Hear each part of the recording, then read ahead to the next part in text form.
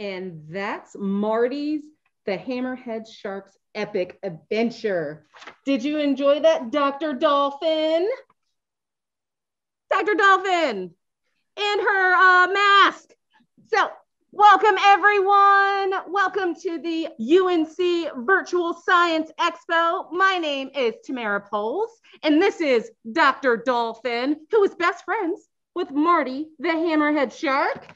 Dr. Dolphin wants to be a marine biologist. So what's really cool is that we have a marine biologist online now, named Dr. Alex Hearn, and he will be talking about Marty the Hammerhead Shark and what he's up to in his research in the Galapagos. And what is really cool is that we have three featured classes here today, and they are Cullettsville School, Meadowview Elementary School, and Iredell Charter School. So welcome, featured classrooms. And if you're a featured classroom, please feel free to drop your questions in the Q&A box in your Zoom window, or you can raise your hand and we will call on you. And if you are tuning in on YouTube and you have questions, please feel free to email us at ncscifest@unc.edu, and we will field those questions as well. So we are super excited today to be talking about sharks. Dr. Hearn studies sharks. How amazing! You're excited? I'm excited. We're all excited. Let's do this. So, Dr. Alex Hearn, where are you right now? I'm in North Carolina, Chapel Hill, North Carolina to be exact, but where are you? Hi, well, I'm actually in Quito, which is the capital of Ecuador. We work mostly in the Galapagos Islands, but with the pandemic and everything, I'm home in Quito at the moment. And luckily, we're slowly getting back into the field. So every so often, I do get to get out there into the beautiful islands around Galapagos. I'm just taking my mask off because I'm on my own here. So I think I'm safe. That is a great point. So I'm actually here with some techs, but we are all socially distanced and we've all been vaccinated. So I too will take off my mask, but Dr. Dolphin, she's going to keep hers on. She is not vaccinated yet. She's only has one of her shots. You know, I wish I was in Galapagos, because Galapagos are doing really well with their vaccinations, better than Quito, which is the capital of Ecuador. So maybe I should just take the next flight over there. Oh, absolutely. You sneak on over. I think you totally should do that. So could you tell us a little bit about what you do in the Galapagos or in Quito? Sure. I'm a professor of marine biology at the University San Francisco de Quito. And we have a campus here in Quito. This is our main campus. And we also have a campus with UNC Chapel Hill in Galapagos, on San Cristobal, the capital of Galapagos. And they call it La Isla Bonita, the beautiful island, because she's amazing, that island. And so a lot of the work that I do is trying to understand how marine reserves, like the Galapagos Marine Reserve, protect endangered species like sharks. And as part of that, it's important to get that message across, not just to scientific audiences, but to the general public. Because at the end of the day, politicians have to make decisions. And if we're kind of giving them a push and showing we support those decisions, then it's easier for them to make them. And so one of the things that we do is we try to translate the science into kind of different means. And one of the things we did was this beautiful story called Marti the Hammerhead Shark. I see you have the English version. We also have a Spanish version here, because it's about communication, right? So we want this story to get out to audiences here in Ecuador, also Costa Rica, we'll come to that again in a minute, and to the general public around the globe. So it's important that we have this in several languages. That's amazing. That is very cool. So could you tell us a little bit about what Marty the Hammerhead Shark's about and what's going on with this book? Sure. Okay, so what I thought I'd do today, I'm not going to read the whole story to you guys, because you can actually download this and read it yourselves. And I think you guys are a little older as well, so it might be more of a story for your younger siblings. But I think because you guys are a little older, you might be interested to understand like the process, the science behind why we do these stories and what's the point, right? So if I can share my screen, let's see.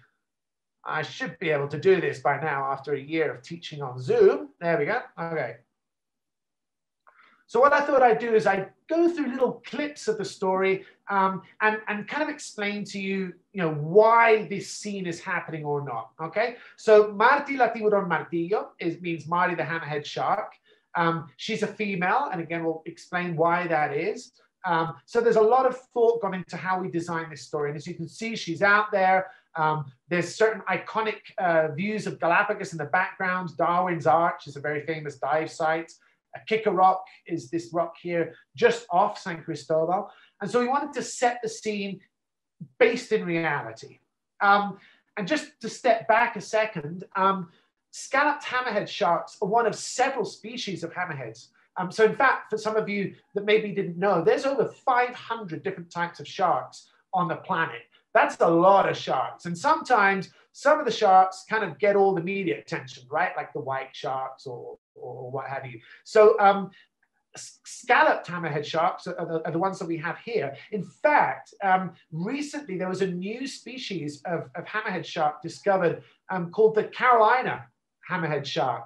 And the only place they know that it pups is in South Carolina. So it's kind of around your neck of the woods. And the thing is, it looks exactly like a scalloped hammerhead shark. So it's very hard to tell the difference, but it's been there all along. They only just figured it out. So we're still learning a lot about hammerhead sharks. But this particular species, the scalloped hammerhead, and they call it that because it has like a little notch in the front of the head, like a little scallop shape. And this has populations, right? And the population in the Eastern Pacific is the population that we're studying because it's the one that's in Galapagos, Cocos, Malpelo, all these islands out in the Pacific. And it reaches a maximum size of just under 3 meters mostly. That's a big shark. But it takes a long time for it to grow. So it doesn't become mature enough to reproduce until it's about 13 years old. And it can live for up to 30 years. So these guys live a fair amount of time. And they can reproduce every year. It takes them 10 months to go all the way till they're ready to pup, a bit like humans. And then when they do pup, they give birth to maybe 15 to 30 pups at a time, which isn't really much if we think about other fish that just, throw out several million eggs. And that's one of the reasons that sharks tend to be endangered. And in fact, just recently, this species was declared as critically endangered. And part of that is due to overfishing. And also there's a market for their fins. They've got nice big fins. And some people think that it's a good idea to use their fins in soups, right? And so, in fact, over 60% of shark fins from hammerheads in the Hong Kong markets come from this part of the world. So this is a big problem. They're now critically endangered, and they're on several international treaties to protect them, right? But clearly it hasn't been working until now. And so we thought it would be a really good idea to write this story, to start bringing home to people the importance of protecting their habitat. Okay, and this Marti the Hammerhead is a story for all ages. So here we have, I don't know if you recognize that lady there is Sylvia Earle, her deepness. She is an eminence in ocean conservation. So we were very happy to present her with a copy. And then here's my kids enjoying the first copy of Marti when it came out hot from the press a couple of years ago. But we could make many stories about hammerheads, and this particular one is about a migration, the movement of a hammerhead from Galapagos to Cocos Island, which is another beautiful oceanic island where there's lots of hammerheads. And we found that they moved back and forth. So the idea was that through this story, and I've written this in Spanish deliberately because this is all about both languages, is through the adventures of Marti and her friends to raise awareness about needing to protect the marine ecosystem and the animals that live within. So far, Marti has been, she's a traveler.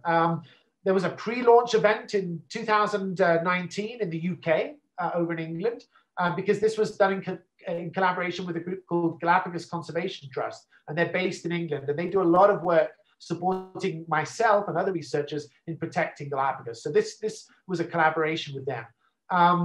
Marti hit the national press in Ecuador in June 2019. Then she met Sylvia Earle in Galapagos on a boat in November 2019. Just the month before, actually, this is our campus. You can see that. Can you imagine having a campus on the beach? We have a problem. Whenever I'm missing some students, all I do is I look out the window and there they are on the beach, surfing, snorkeling, playing with sea lions. I don't know if it was such a good idea about having a campus on the beach. Anyway, we did a launch on the beach in San Cristobal with some local kids, and they made some puppet shows. And then in December, they presented us with their stories of the next adventures of Marti. Then in February 2020, just before COVID hit, Marti came to Quito, and she was invited by the Ministry of Education, and we presented her to school kids. And then literally the week before school broke up, right down here, you can see we were presenting Marti in one of the schools locally just by my university. And then, well, we all know what happened then. Everyone was stuck at home. So Marti took to the airwaves, and she's been traveling the internet and Zoom meetings ever since. So we've been really fortunate to be able to get her out and about, at least virtually. But just to go back to where she is and where we are. So this is a map of well, you can see Central America down here. And this is South America. And this dot here is Galapagos, right? So we're right in the middle of all these crazy ocean currents that bring lots of different water temperatures and animals. So we have corals and penguins side by side. It's just this crazy biodiversity. And that is the area that we're trying to protect. But all those red dots, as you can see, Isla del Coco, that's Cocos Island, Malpelo, all these red dots are UNESCO World Heritage Sites. That means that they are so valuable in terms of their wildlife that the whole world has decided to, mark them out for special protection. And so we're lucky here in Ecuador that we are the stewards of Galapagos, and in Costa Rica, they are the stewards of Cocos Island. And as you can see, there's a fair distance between them, like 400 miles. That's a long way. And what we found in this region, this is just a different kind of map, is that this hammerhead shark is found kind of a little bit all over the place, but it concentrates in certain areas. So if you can see these white hashed areas at Galapagos, Cocos, and Malpelo, they call it the golden triangle for hammerheads. That's where the adults are, those big schools that you may have seen in documentary. And then along the coastline, these red areas is where we know that there are baby hammerheads. So for many years, we thought that our hammerheads would migrate to these lagoons in coastal Central America to pup. And then, just in about 2017, I think it was, our friends in the Galapagos National Park Service discovered some baby hammerheads by accident. And at the same time, my team of students who were working on black tip sharks, we had a problem with our nets, so we had to change nets for a day. And we caught some hammerheads too, almost at the same time. And we started figuring out maybe we have baby hammerheads here as well. We just weren't using the right equipment to catch them. And since then, we've realized that Galapagos is far more important for babies than we thought. So, and just to back up, so I'm a marine biologist. I'm actually a fisheries biologist by trade, and I studied crabs and lobsters in the Orkney Islands in Scotland. So when I came to Galapagos 20 years ago, I actually came for 6 months to work on lobster fishing and sea cucumber fishing. And 20 years later, here I am working on sharks. So your career never works out how you imagine. And a lot of the work I do now is tagging, right? So just here on the right, you can see a photo of, there's me and my friends out on a little boat. We've just caught a shark. We're attaching a tag to its fin. You can see Darwin's arch in the background here. And once we fit the tag on the fin, we're going to let her go, okay? And then some of the other things we do is we put these little tags inside them, and then they can be detected on receivers that we put down in the water, like this one here. So when the shark swims by, it sends out a ping, and we can receive it. So that's the kind of technology that we're using to study sharks. And the reason we're doing it is because we want to know, are our marine reserves big enough? Are they the right shape, the right size? Are we really helping shark populations? And I think you probably know already, if you remember from the first slide, if they've just been declared critically endangered, and we've had a marine reserve here for 20 years, maybe things aren't going quite as we expected or hoped. But anyway, let's get back to Marti. Marti's story starts in La Isla Bonita, San Cristobal. And this is Kick Her Up. This is the Best dive and snorkel site at the island. It's about 40 minutes from town, and it's just opposite the area where we discovered the baby hammerheads. So the story starts like this. Early one January morning, the Galapagos sun rises. Rays of sparkling sunlight shine through the mangrove lagoons of San Cristobal Island. Creatures appear from hideaways where they spent the long night avoiding predators. Colorful Sally Lightfoot crabs skip along the water's edge, and shoals of small fish dart between the roots. An eagle ray drifts slowly by. Suddenly, a gray shape speeds past in a cloud of dust, chasing a tasty squid. It swiftly turns its hammer-shaped head, swallowing the squid whole, its last meal until twilight returns.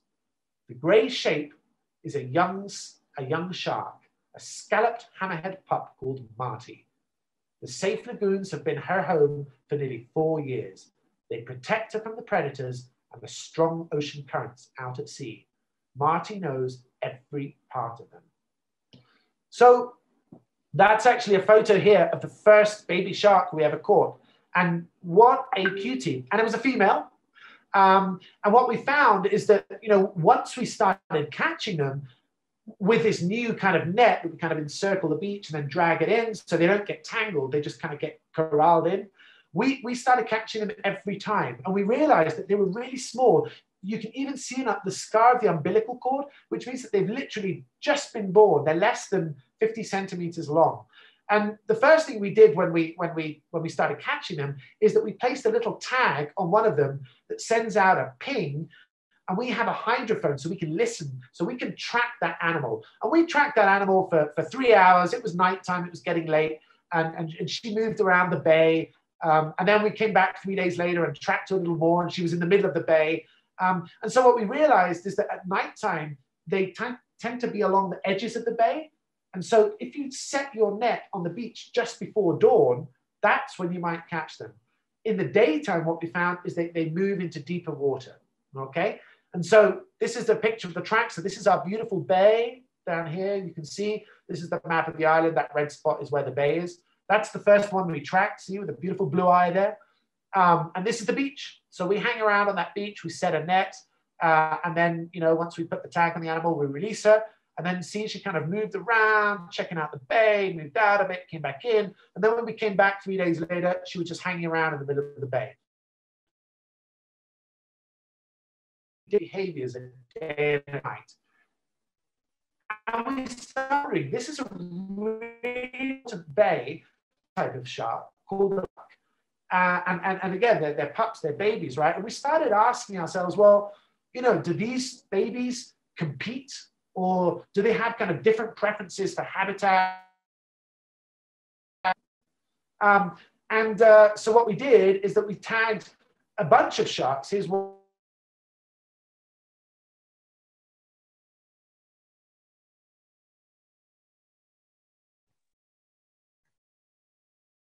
Hey, Alex, you are a little bit glitchy. You're breaking up just a little bit. So when you come back, you might want to repeat what you said like a couple of, like at least a minute ago or 2 minutes ago, because you're a little bit breaking up there.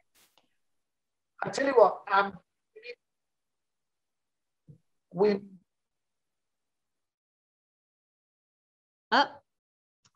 Hopefully we didn't lose you, but you are frozen in a very nice position, as we all do when we freeze on Zoom, but no worries. Alex is gonna come back and I'm gonna ask him some questions that you guys have put into the chat, into the Q&A box and via email. So don't worry, when he gets back, we'll ask those questions, but he's probably gonna sign off and sign back on. Oh, here's Alex. Alex, you back?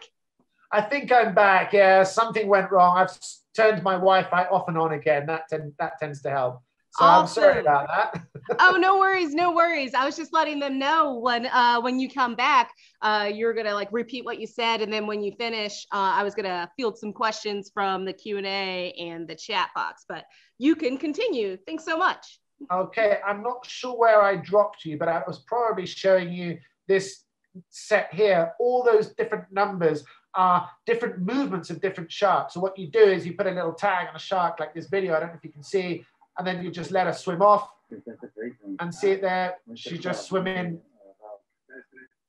She's just swimming around, right? So she just swims around with a little tag on her back. And then one of the other things we do as well, let me check here.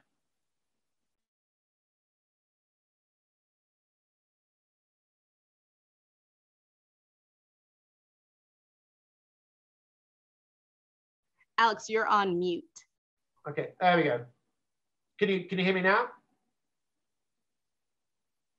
Yep.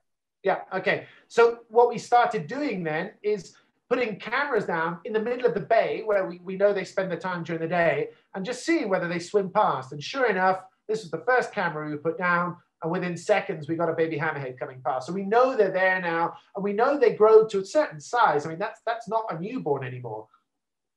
There we go again. Okay. But eventually they get big enough that they can't stay in the nursery ground anymore, right? They need to catch some big squid offshore. They need to move to the adult grounds. And so we had Marti in the story leave her lagoon and move out to where the adults are. And here we have her leaving Kicker Rock behind. Marti begins her epic adventure. She passes Santa Cruz Island and Tiny Pinta Island. A colossal sunfish glides through the water past her. And as it reaches the surface, it turns onto its side. Its flat body soaks up the sun's warm rays. Marti swims further and further until she reaches the top of the archipelago.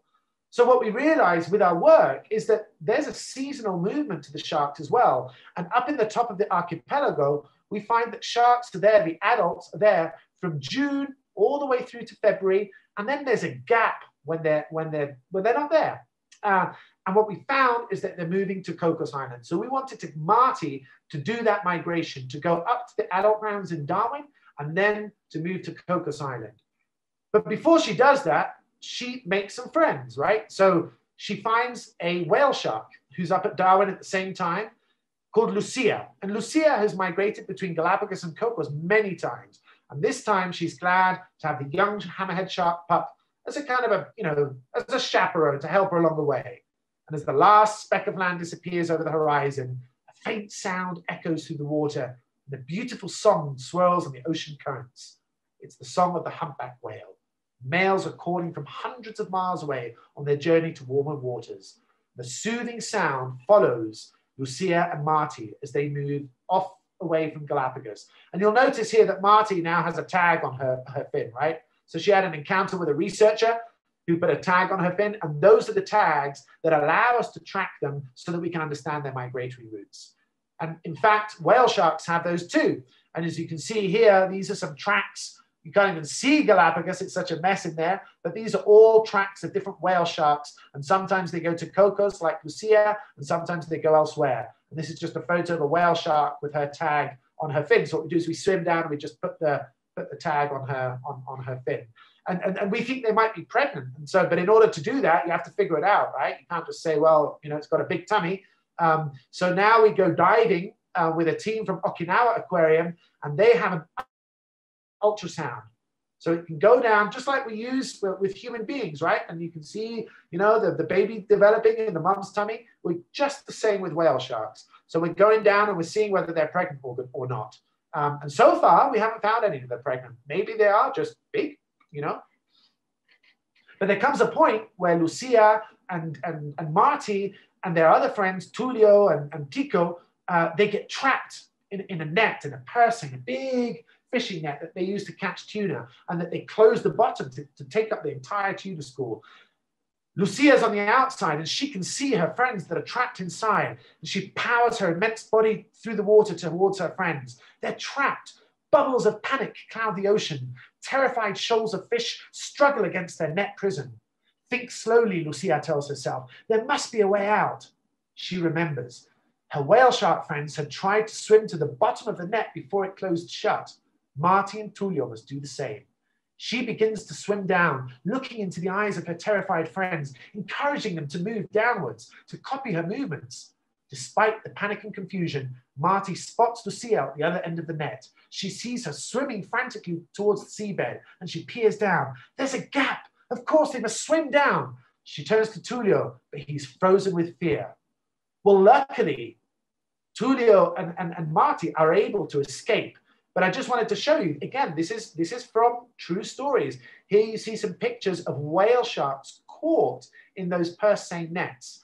And why do they do that? Well, tuna tend to swim along with whale sharks. Again, this friendship between the whale shark and the tuna, it's real. And so sometimes it's actually not permitted anymore. But in past years, some fishermen used to look out for whale sharks. And if they saw a whale shark at the surface, they'd set their net all around it to catch all the tuna. But of course, then the whale shark kind of gets bashed around because it's, bumpy with the waves and stuff. And it can do them a bit of damage. So luckily, this is not allowed anymore. So if it happens, then they're breaking the law, okay? The friends continue their journey towards Cocos Island. They've been lucky to escape. But they take care of Tullio because he's especially sad because he's lost his school. The tuna got caught. As they approach Isla del Coco, they cannot contain their excitement. A magnificent underwater world opens up in front of them. Brilliant and colorful corals sparkle in the crystal water. Huge schools of tropical fish swim next to silky sharks and hammerhead sharks. Some of those sharks are kind of swimming slowly on their side, chilling out, and they're showing their bellies to the other shark, to the reef fish that come and pick off the dead skin and the parasites. It's a kind of a spa. They get the full treatment here at Cocos Island, and these areas are called cleaning stations. They're really important sharks. Some tiger sharks also are patrolling the reef silently, looking for some easy prey. So there you go. Again, this is some of the work we do. Sometimes we bring the sharks on board in a sling, and we put a tag on. Here you can see a tag on this shark's dorsal fin. And every time that shark comes to the surface, it sends a signal to a satellite, and we can track where it is, almost like a GPS. And here you can see this shark is about to be released, because normally what we do is we cover their eyes with a wet cloth so that they're calm. And you can see it's got a tube in its mouth, and we're pumping seawater because sharks do not like to be still. They need water flowing so they can breathe. So we make sure that we're pumping water through them, and then eventually we'll remove the tail rope and the pump, and they can swim off, and we start tracking them. Okay, and these are the kind of movements we have. So you can see Galapagos in here. Sometimes they move around. Darwin. This is down in San Cristobal down here, just before they become adults. Then they move up to Darwin. And here you can see this movement along the swimway, right? This could have been Marti, this one here. Marti that went all the way to Cocos Island, although this one actually continued on. So you can start building a picture of where and how they move. And back in 2018, we finally proved, in fact, we really knew that beforehand, but in 2018, the press finally got hold of this, and, the scientists proved that sharks travel between Galapagos and Cocos Island along an underwater swimway. And what we found is that it's not just hammerheads. Green turtles do it. Leatherback turtles do it. Whale sharks do it. Silky sharks do it. And all those animals are endangered animals, and they're moving along this underwater chain of mountains. Okay, so, and as you can see here on the map, these are the Galapagos Islands, that's Cocos. You can see there's all these kind of underwater mountains, and what we think they're doing is that they're using those mountains to navigate, to give them that idea of direction, right? And they're probably not seeing them because they're quite deep, but they can detect the magnetic signal because these are all volcanics. So they've got a lot of iron in them. And so we think they're moving along these chains of underwater mountains. And the idea is, well, can we protect them along these areas that we know they move along? And that's the conservation work that we're trying to do. Just to end up, this is a short video of the real Marti. So for those of you who missed the beginning, after we released her and everything, this is Marti swimming around just off the beach in San Cristobal. Isn't she cute? How could anyone be afraid of something like that?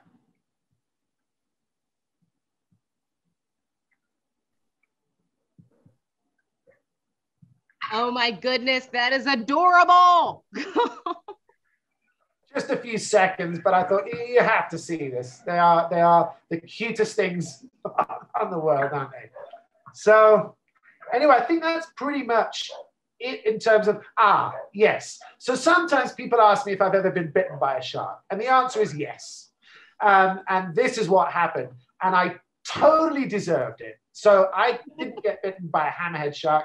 I got bitten by a baby blacktip shark. And the reason was we took her out of the water to measure her. And my hand was covering her mouth. And she was uncomfortable. And so she bit me on the hand. And so totally my fault. But I figure if you're going to be bitten by a shark, it's better that it's a shark this size than this size, right? So I lived to tell a tale and I learned my lesson. So anyway, if you guys are interested in learning more about Marti, you can download the story and read it to yourselves or to your younger siblings. It's on, I think they're going to send you the links. She also has her own Facebook page. And we even did a reading in Spanish that's on YouTube if you like. So anyway, thank you so much. And yeah, if you have any questions, I'd be more than happy to field them for you. Yay! Thank you so much, Alex. That was amazing. Me and Dr. Dolphin really enjoyed that presentation. And I think so did your viewers, because we have a ton of questions in our chat and in the Q&A. So I'm going to ask one of the most common ones that I've seen in this chat and in the Q&A, and that is, what do hammerhead sharks eat, and do they eat people? Right, no, hammerhead sharks don't eat people. There's very few sharks would be eating people. And even that blacktip shark, the baby black shark, she didn't want to eat me. She wanted me to let go. So she was trying to get away. No, hammerhead sharks, if you see, the mouth is quite small. And really what they do, they're basically squid eaters. And that's why at nighttime, squid that are in the deep waters during the day, they come up at night. And that's when the hammerheads, they leave, you know, Darwin and Wolf and those islands, they go out into the open ocean to feed. And that's when they become vulnerable to fishing lines. That's really cool. I did not know that they ate squid. That's super cool. Thank you. There's another question in the chat. Do sharks breathe air? No, sharks breathe, get their oxygen through the water. And in fact, so there's two ways of doing this, right? You can pump water through your gills. And some of the sharks that you sometimes see on the seabed can do that. But hammerhead sharks, they're ram ventilators. That means they have to be moving forward so that water is flowing through their gills. That means that if they get entangled, the water's not flowing through their gills, so they'll suffocate. So that's why it's so important to protect these animals. Sometimes it's too late. If you release it from a net, you can have all the best intentions, but it's already suffocated. They need to have that water flowing. Wow, I didn't know that. So the water has to be flowing in order for them to breathe. That's really cool. How big do hammerhead sharks get? Well, this particular species, I think it's rare to see them over about 8 to 9 feet. In the literature, maybe in the past, years ago, they got much bigger, but about 8 to 9 feet, I would say. The great hammerhead, which is another species, can be much bigger than that. It can be, twice the size. Oh, wow, that's huge. So do hammerhead sharks like live peacefully with such as whale sharks and other animals, or do they not get along? They tend to mind their own business. I mean, they will swim in these big schools. Sometimes you see them in smaller groups. They don't like dolphins very much. When the dolphins come by and you hear them when you're diving, so they're a bit nervous of dolphins. So, I think if we're gonna introduce you guys, we're gonna have to be, gentle about it and get you guys used to each other. Okay. But they're mostly, they mostly don't bother, and they're not bothered by other sharks. Okay, that is an awesome answer, and it's okay, Dr. Dolphin. We're gonna get there. We have some more questions from the chat. Do sharks lay eggs? Some sharks do. And some sharks don't. Hammerhead sharks don't. They actually give birth to live young, about maybe 15 to 30 pups. And a lot of these sharks, this kind of shark, will give birth to live young. The whale shark is a funny one. The whale shark has eggs inside her, and the eggs hatch inside her and then continue to develop, and then they're born. So it's like a hybrid. And then there's other sharks that lay eggs and just kind of have them on the seabed. You see them, they're called mermaid purses. Oh, nice. I've actually seen mermaid purses before. That's really cool. That sounds like the best of both worlds, too. So our hammerhead sharks, I'm going to combine a couple of questions that are both in the chat and in the Q&A. And it's more about the temperament of sharks. Like, are sharks mean? Are there some sharks that are nicer than others? What's that like? I bet you dolphins are nicer. I don't think that we can use those kinds of adjectives to describe sharks, because they're not I don't think they're thinking the same way that we are. They're doing what they do. So they're just minding their own business. There are some sharks that are more social. So hammerhead sharks will tend to gather in groups. Whale sharks are less social. I mean, you see them together, but only because there's food, there's plankton there. So, they're eating, but there tends to be less interaction. So it's more of a question of whether they're social and whether they're aggressive or not. They're rarely curious. I think silky sharks are sometimes curious. They come up to you and check you out. Hammerheads are a little skittish. They don't like people. I think they're afraid of us, and they've probably got a good reason to be. The amount of them that we've pulled out of the ocean. But I wouldn't use mean or anything like that for sharks. They're just doing what they're doing. That's true, and sometimes we get in the way.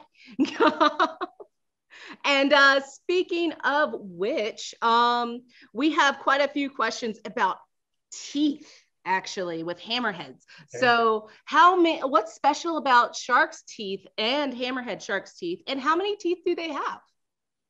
Gosh, so different. I mean, the teeth of sharks are really cool because depending on the shape of the teeth, you can make some ideas about what they feed on. So if they have kind of long pointy teeth, it might be to grab stuff.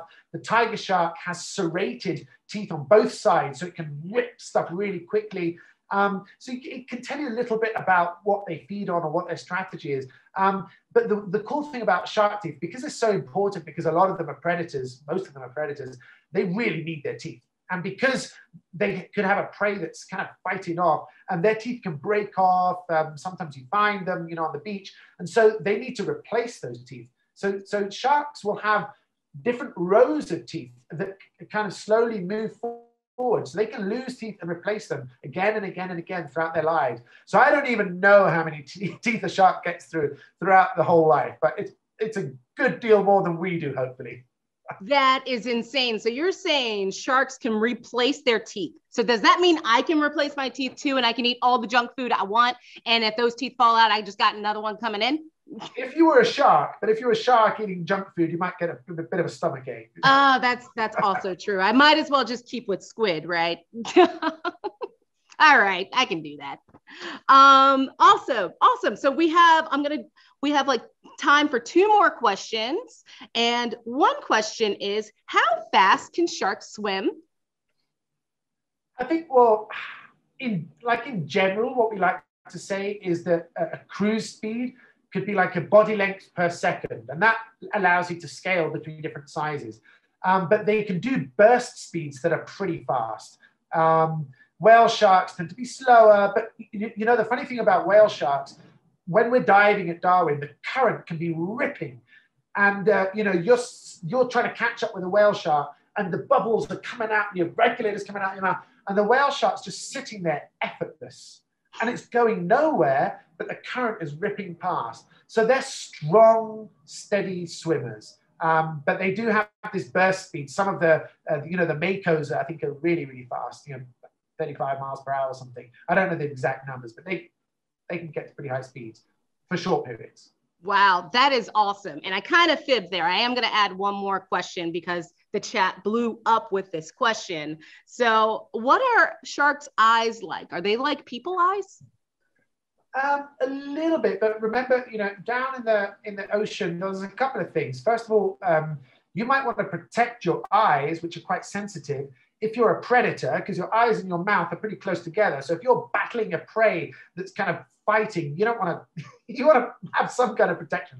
So they've got these goggles that come up. It's called a nictitating membrane, and they can come up and protect them when they feel threatened or when they're in a feeding frenzy or something like that. So which is pretty cool. And then the other thing they have is they have a way of like detecting light at low levels. It's almost like the light passes through twice, so they get that extra amount of vision, because it gets murky the deeper you get, right? So their vision underwater would be better than ours. But they rely on other senses as well, especially smell, sound, and the ampullae of Lorenzini, these little electrical gel bags that detect electricity and magnetism.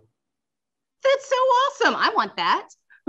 That's amazing. So the very last question I think everybody would want to know on this call, since we're all aspiring marine biologists and we all want to be just like you because you are amazing. So if I or someone on this call wanted to be you when we grow up, what should we do? Well, I'm very lucky. I didn't set out to study sharks. I always wanted to be a marine biologist. So I studied hard. I studied biology, math, which I struggled with, but I kept at it. Geography as well, to understand how things change in different parts of the world. I went to university. I studied marine biology and oceanography, to understand how the oceans work. But it's study, keep your focus. And I was lucky as well. When I finished studying, I went to Galapagos as a volunteer for 6 months, and here I am 20 years later. So make the most of your opportunities, make contacts, make friends, and study hard. And if there is a bit of luck, then leverage it. That is excellent advice. So you heard it here first. Study hard. Keep going, because even if math or a subject is hard, keep trying, you'll get it. And volunteer and take advantage of your resources, who you know, ask questions, and that's how you can be. Volunteering is really important, and support your friends, and they'll support you. And you're not in this alone. You end up building a community. Exactly. Thank you so much, Dr. Hearn. And a special thank you to our 3 featured classrooms, Cullettsville School, Meadowview Elementary School, and Iredell Charter School. Thank you so much for coming out. I hope you guys enjoyed this session. And next up at 4 o'clock, if you are interested in receiving resources for STEM accessibility for early childhood education, please stay tuned, because my co-host Jonathan Frederick will be leading that session. But thank you so much for joining, and I hope you have a great day and enjoy the NC Science Festival.